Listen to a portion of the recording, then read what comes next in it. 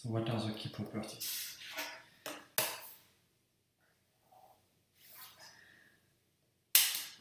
Okay, so first, I guess we saw that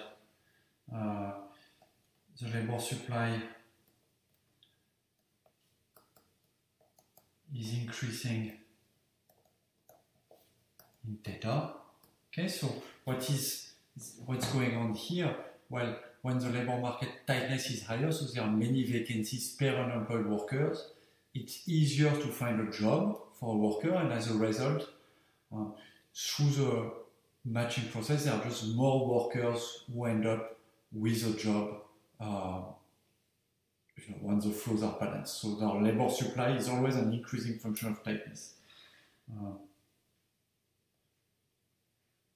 Another property we saw is that if the tightness is zero, the labor supply is zero. So if there are just no vacant jobs, then nobody can find a job, so nobody will have a job. Labor supply is zero. Another property that's important to also remember is that the labor supply is less than the size of the labor force, of course. Not more people than the number who are in the labor force can find a job.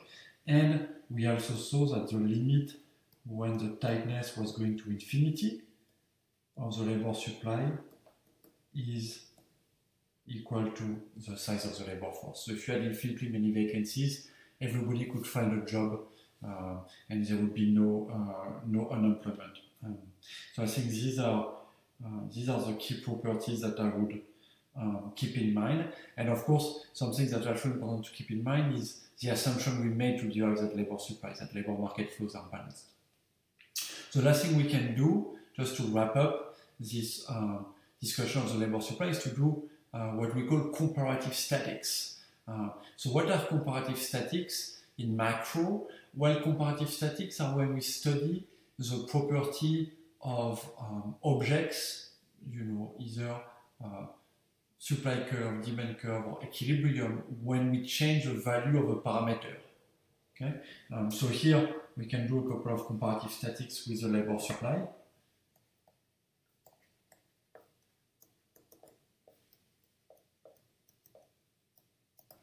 So what are parameters that are involved here? So one parameter that's involved is the job separation rate.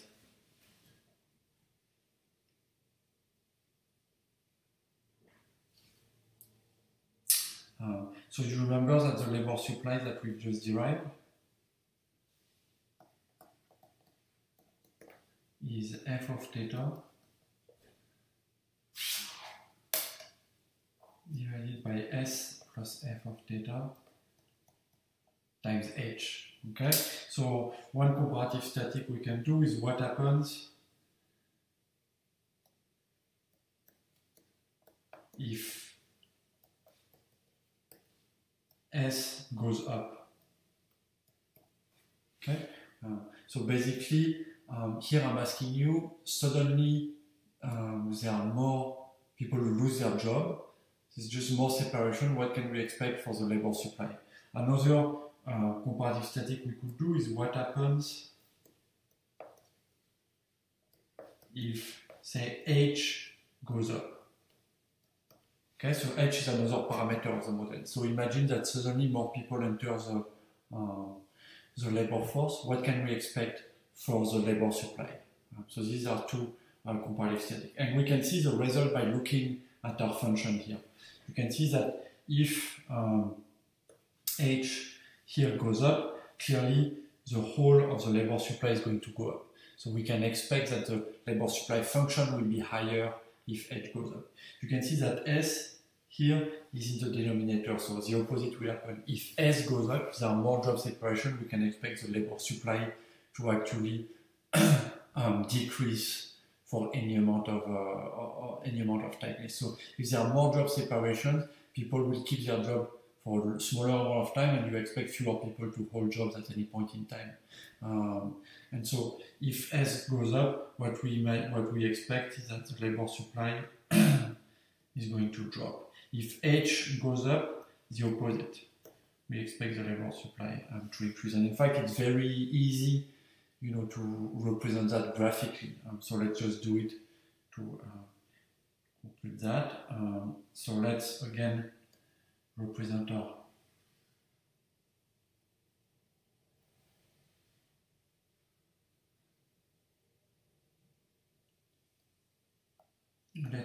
represent our labor market diagram. So here we have tightness on the y-axis, employment on the x-axis.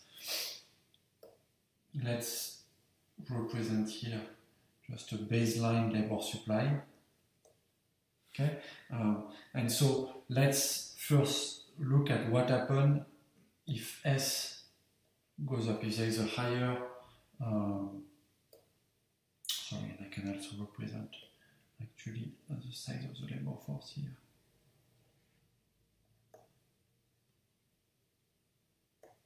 Right, so what happens if S goes up? We'll have a new labor supply, and in fact what we can show, we've demonstrated, the labor supply will be less for any amount of tightness, so basically your labor supply will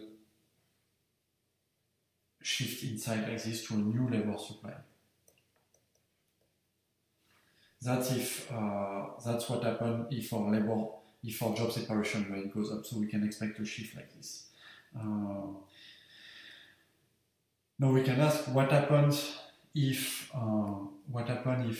H, the size of the labor force, goes up. Well, so here, if H goes up, we know that this is going to shift out, something like this, to some new H here, and as a result, that's going to drag all our labor supply curve out, something like this.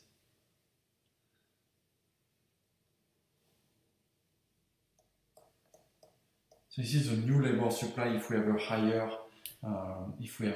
labor force. So under that higher labor force, this old labor force would just disappear, and you would just move to a higher level like this. Okay, so that's what you would see. So you can represent very easily this comparative statics.